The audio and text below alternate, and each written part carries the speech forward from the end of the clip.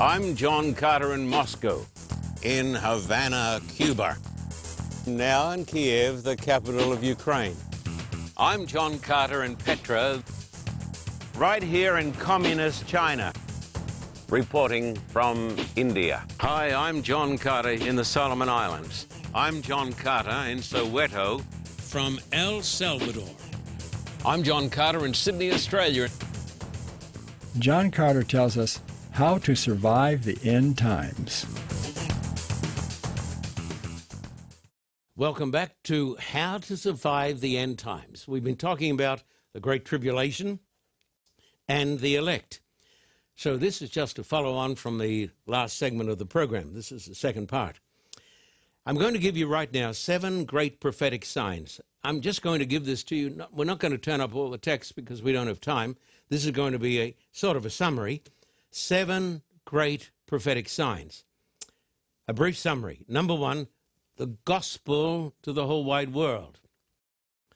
Jesus said, now we don't need to turn up all these texts. Jesus said, the gospel is going to be preached in all the world as a witness unto all nations.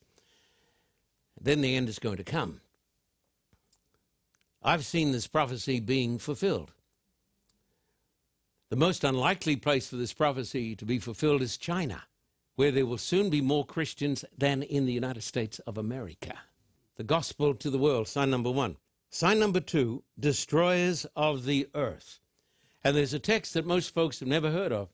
Revelation 11, verse 18. I've got lots of folks who say to me, I don't believe in destruction of the earth. I don't believe that man is destroying the earth. I say to those folks, apparently you just don't read your Bible. Because in Revelation chapter 11, verse 18 says that God is going to destroy those people who destroy the earth. Actually says this. And the Greek word for destroy has a couple of meanings, and one of those words is pollute the earth. And so before the end of time comes, mankind is going to destroy the earth, and he's going to pollute the earth. This is a sign of the end. Number 3 is terrorism. This is the great text. He's going to destroy those that destroy. Here it is, here. Fear your name, and he shall destroy those who destroy the earth. But the next text, the next point I want to make is worldwide terrorism. I want us to see this now. Worldwide terrorism. And we got a text here. It's 2 Timothy chapter 3. And it talks, this is quite astounding. It talks about religious terrorism. Now, you go read it sometime. It talks about religious terrorism as a sign of the end. Sign number 4, the collapse of traditional morality.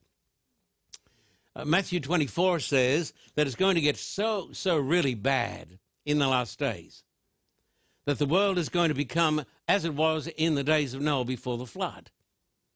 And when the world got so stinking and so really bad, my friends, God sent a worldwide flood and took them all away.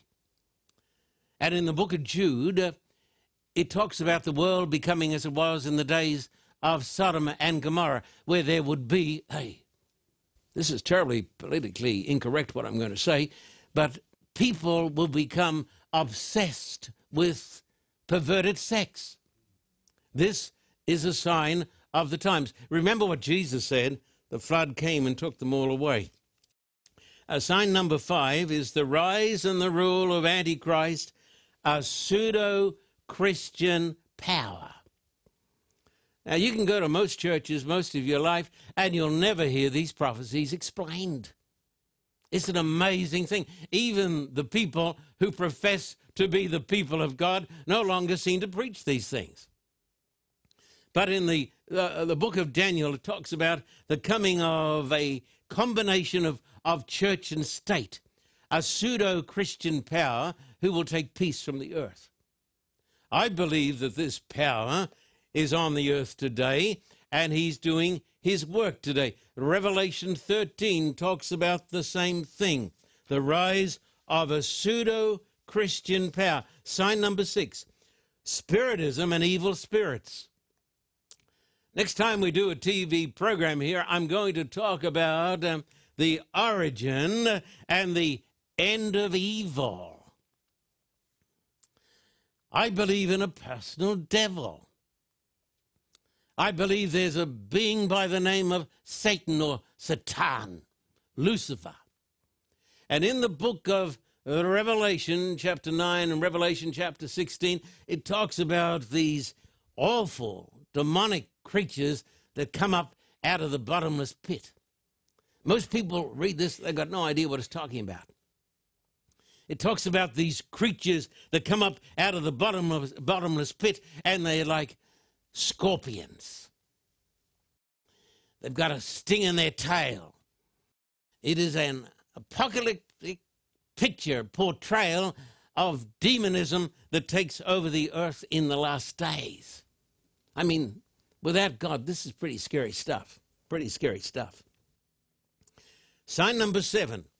The United States raised up by the power of God to be a bastion of freedom, the last great superpower, and the collapse of freedom. In Revelation chapter 13, it talks about a power that doesn't come up out of the sea representing the peoples of the earth, but it comes up in a new part of the world. And it comes up like a lamb representing the gospel. And the power ends up speaking like a dragon or the devil himself.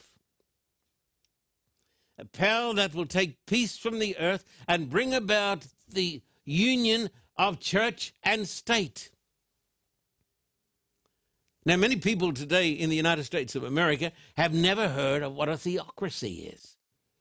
And we've got millions of Americans today who say, in the name of God, we want Jesus to be the head of our nation. Hallelujah. Praise God.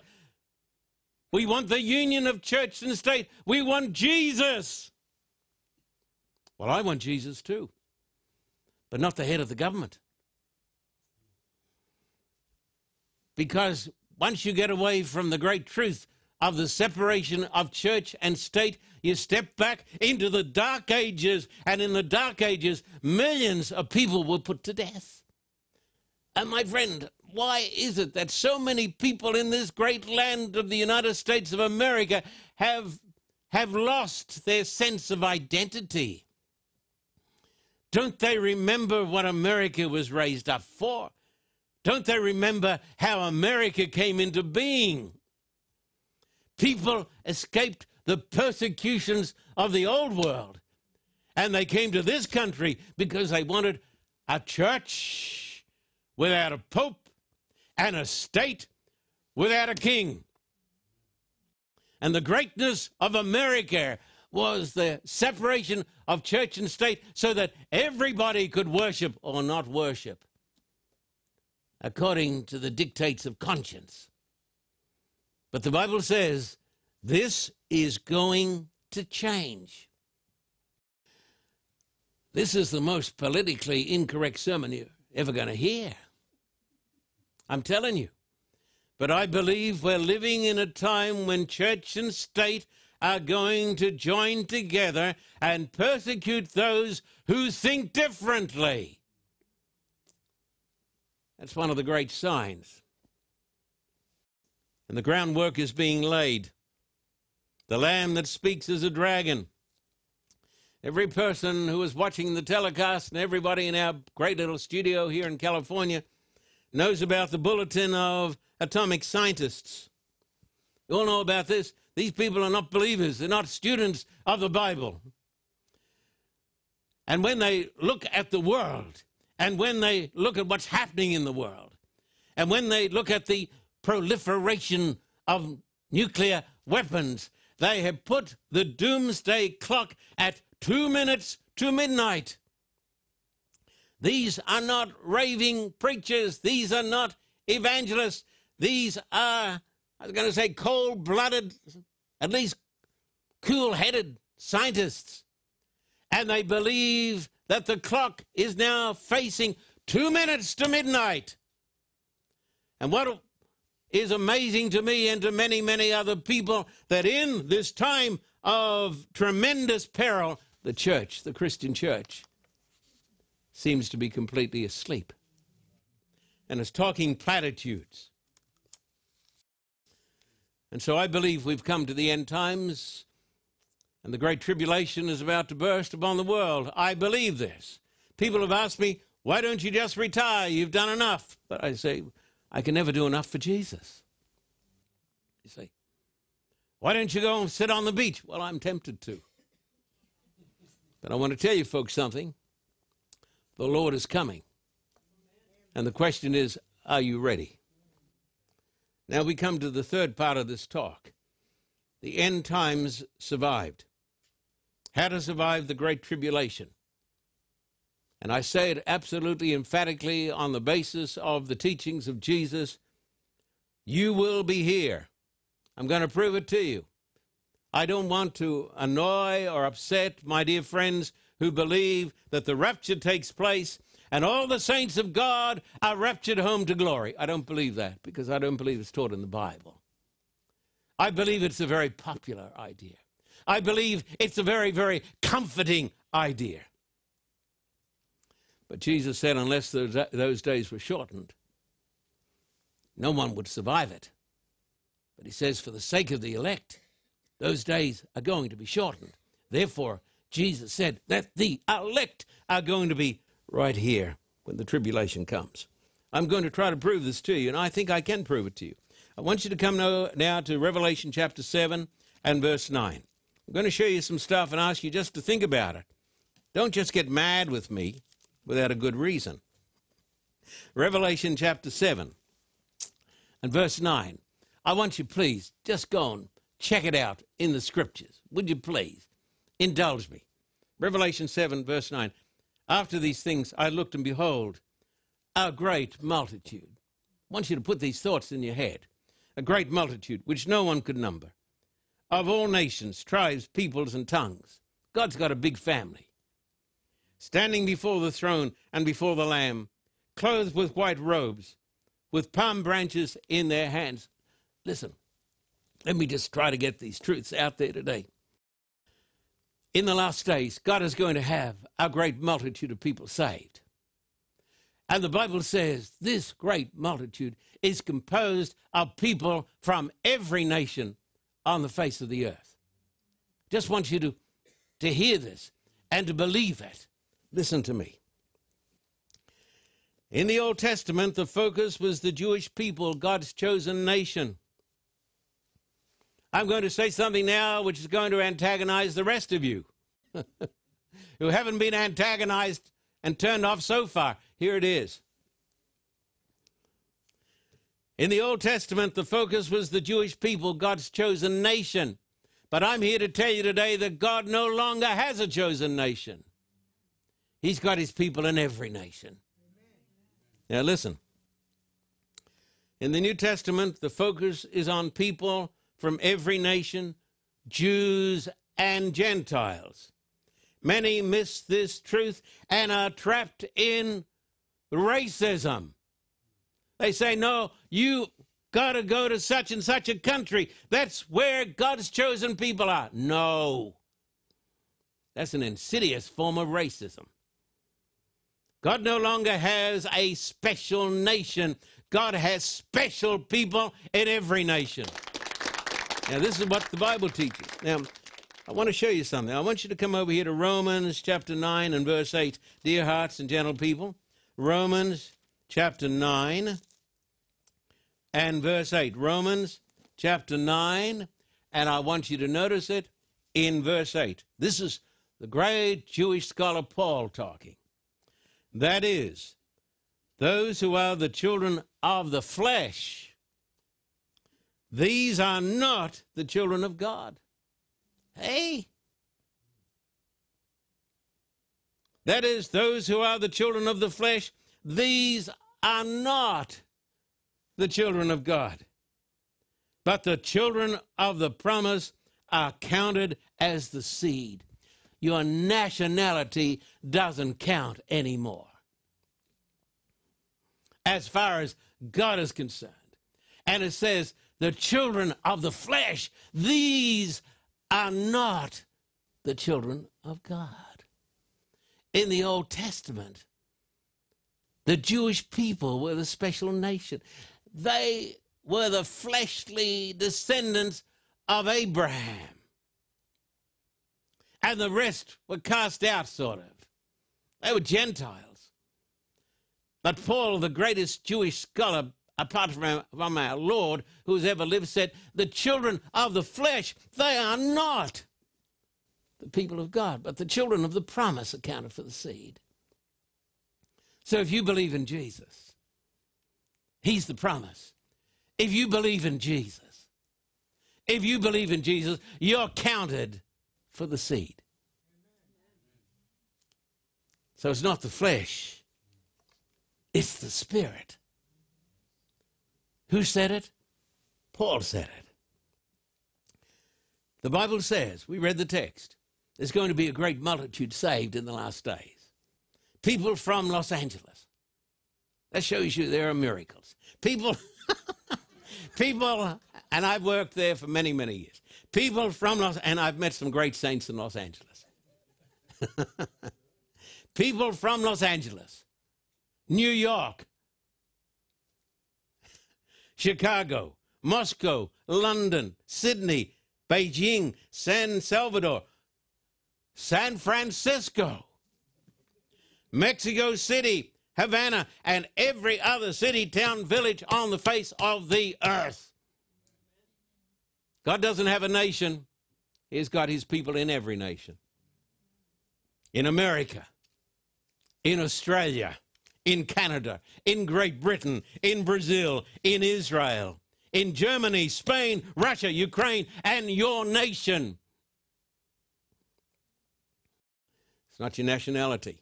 White people, brown people, black people, God's remnant people. Now come back to Revelation chapter 7, verse 13 and 14. Don't get mad with me because I'm teaching the Bible. Some people say, this is not what I'm taught in church. Well, I really don't care. I want to go and see what the Bible teaches. At Revelation chapter 7 and verse 13 and 14, Revelation 7 and verse 13 and 14. So here we've been talking about the great multitude of every nation. Verse 13 and 14. Then one of the elders answered, saying to me, who are these arrayed in white robes? Where did they come from? Where did this great multitude come from? This is the question. Here's a picture of this great multitude. They're Gentiles and Jews and Calathumpians and Russians and Americans and Australians and Chileans, every person who trusts in Christ. You hear what I'm saying? If you don't trust in Christ and follow his word, you are not a child of God. And if you believe the Bible, you can never, ever be a racist and think that because of the color of your skin, you're better than other people. You know, that's a lie of the devil. People say, but Jesus, I've heard people say this to me, but Jesus was an Englishman. Jesus was an Englishman? Yeah, well, in all the pictures, he looks as English can be. Jesus was a Jew. Jesus came from Palestine. Jesus was the brother to the Arab.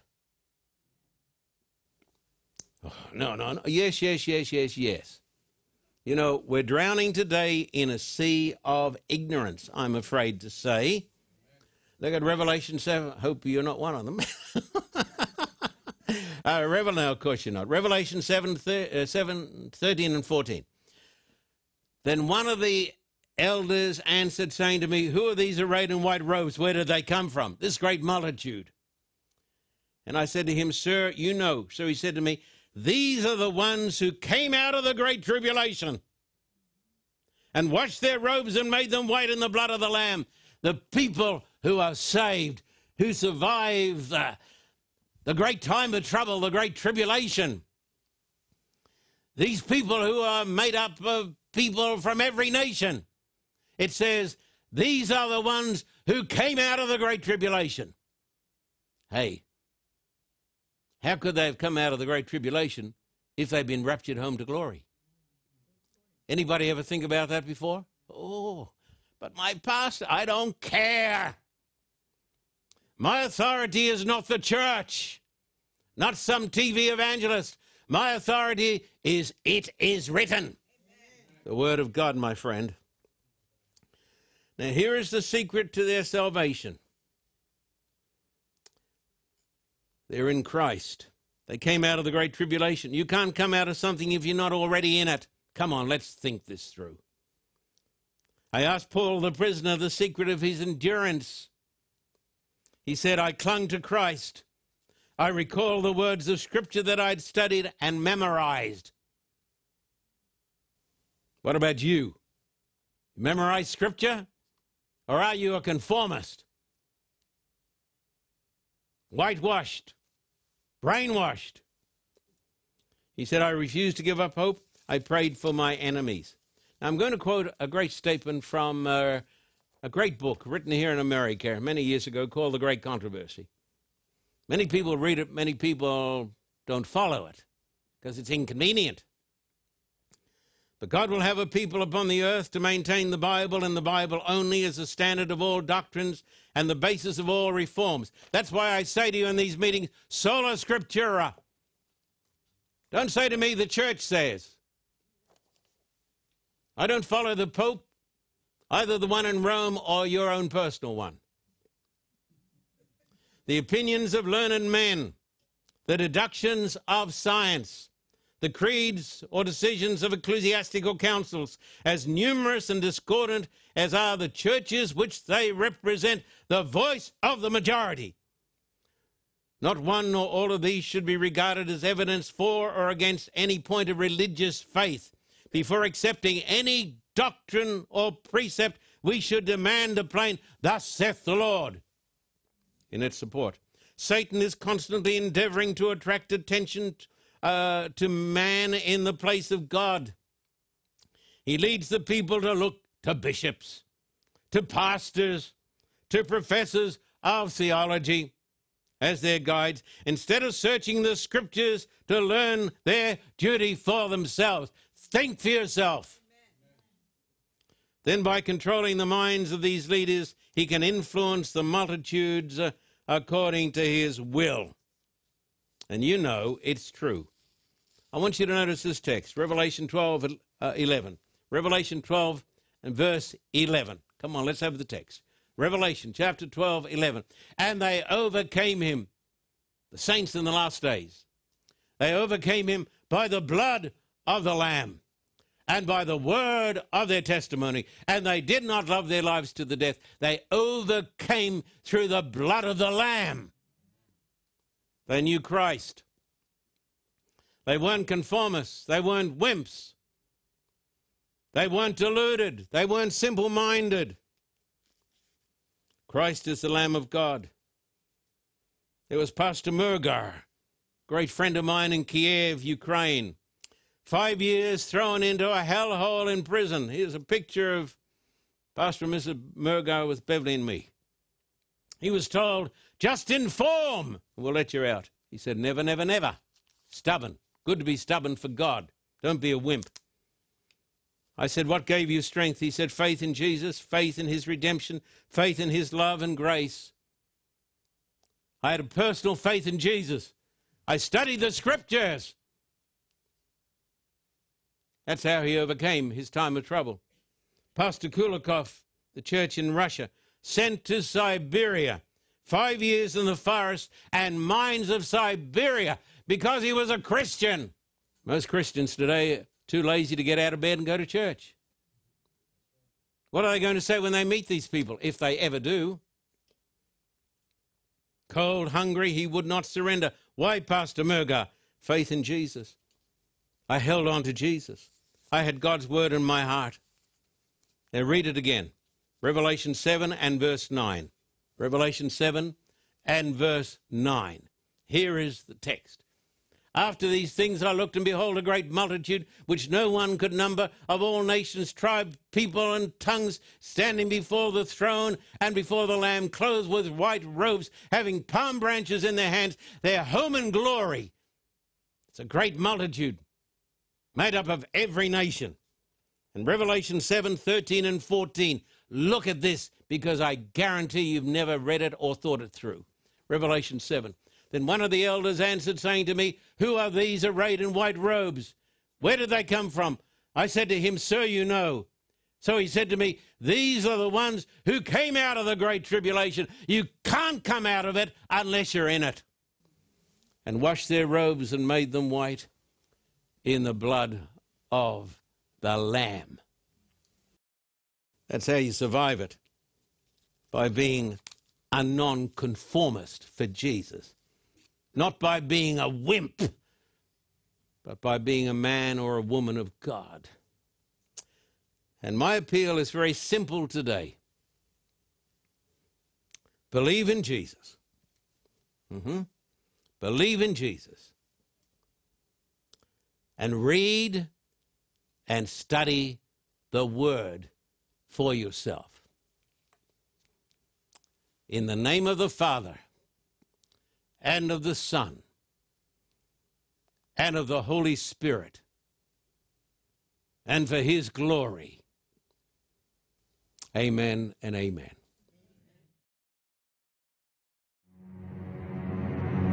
The Antichrist is in the temple of God. I will read you the actual words of the great Roman Catholic Church. More than 1 billion people pray to the dead. But the Bible talks very plainly about good angels and bad angels. Why on earth were you and I born? This DVD series from John Carter will be yours with a gift of $50 US or $70 Australian. Write to us at the address on the screen. Visit carterreport.org, your home for inspirational teaching.